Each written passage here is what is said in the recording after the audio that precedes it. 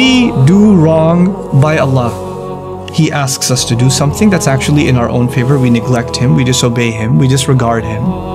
And we don't do it once, we do it over and over and over again.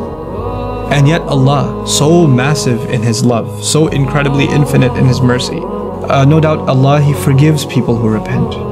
By the way, why do you repent over and over again? Because you mess up over and over again.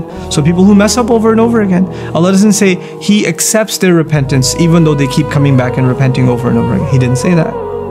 He said He loves those who repent over and over again. SubhanAllah. It is in fact Allah. He loves people who keep repenting over and over again. No one else is capable of that. That's only Ar-Rabb. That's only Allah. May Allah Azza wa Jal make us of those who He loves, and may Allah make us of people who genuinely make tawbah to Him over and over and over again.